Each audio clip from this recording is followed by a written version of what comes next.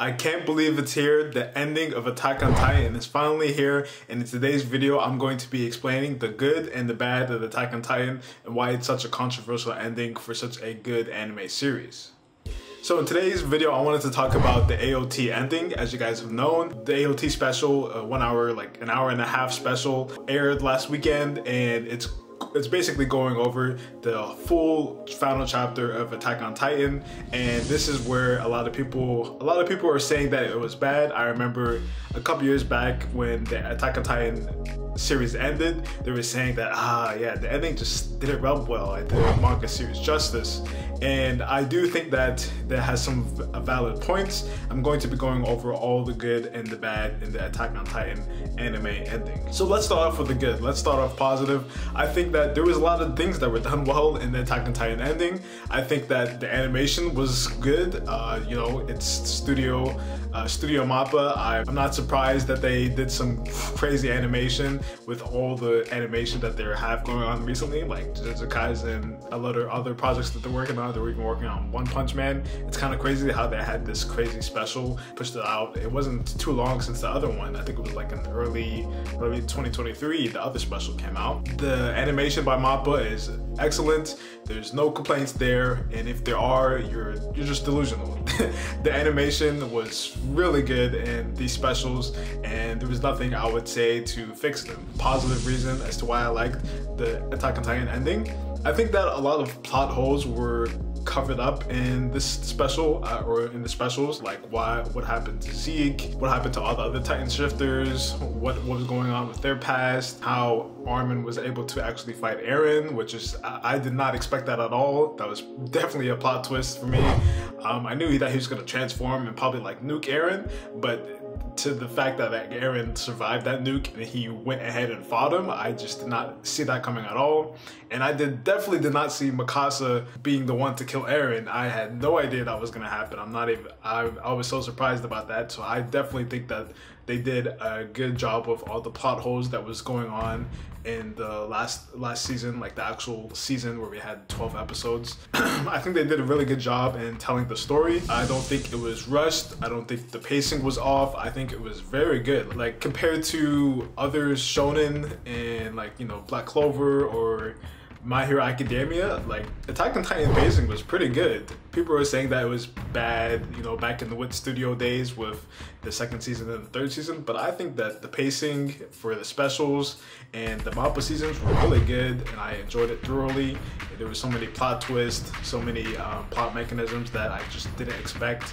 So I think that they did a very good job with that. So now let's move on to the bad parts of the ending. I think that a lot of people were confused about the Mikasa ending. They were like, I don't understand this. This doesn't make sense. This doesn't align with her character. You know, as an Ackerman, she can't basically buy the person that she's imprinted on, basically, which is Eren, of course. I also think another really bad narrative was when Armin and Eren were talking to each other, I guess in the paths. I think it was very confusing that Eren had, you know, feelings for Mikasa. I was like, wait, even though they're basically not blood siblings, I still do think that it's weird that Eren and Mikasa had feelings for each other. It's just a really weird dynamic.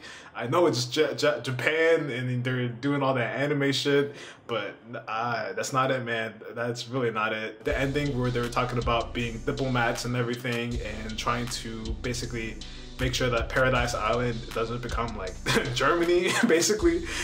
And I was really confused about that part as well. I get it, you know, because they're still saying, oh, you know, Eren just killed like 80% of the population. They're not just gonna lay down and take that.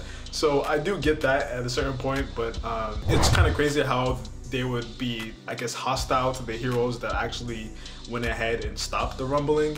So I do think that they left a little bit of, you know, a little bit of mystery there. So I guess a lot of people probably aren't happy with that as well. I would say another bad part is the ending credits where they were like showing Mikasa, you know, going ahead and visiting Eren. People were just mad about like, oh, is she a virgin? Did she ever get married? Oh, like they never talked about that. The plot we need the plot ending. We need to figure out if she actually, you know, found somebody else other than Eren.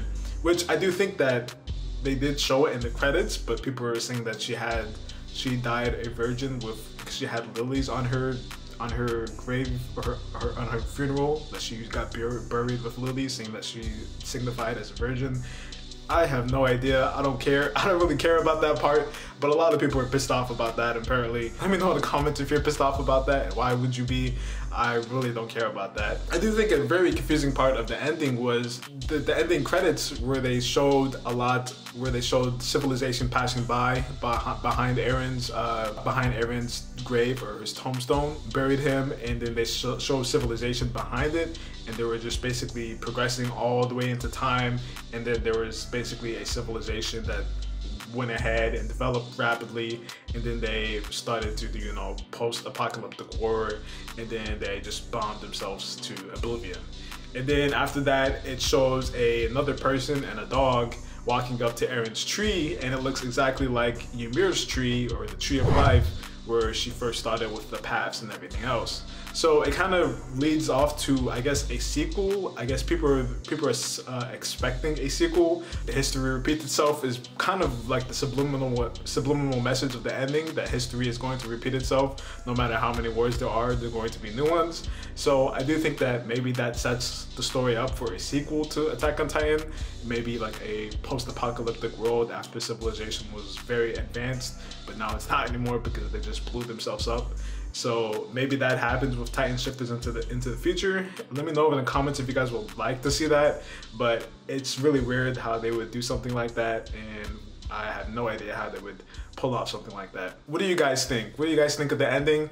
I overall think that the ending was good. I know I'm just adding in, I added in a lot of bad stuff, but I think that's really speculative. Like, I don't really care about Mikasa's ending. You know, I don't really care about if she died a virgin, if she buried. I don't give a fuck. But I guess people are so mad about that because they're, you know, so interested in the anime. And I love the anime, but I'm just not interested in that to give a fuck about that. But what do you guys think? Let me know in the comments, which was Attack on Titan ending good or bad? And let me know what you guys think about the good parts and the bad parts. And give it a like if you guys liked it. And subscribe to the channel if you want more. And I'll see you guys on the next one. Peace. Go.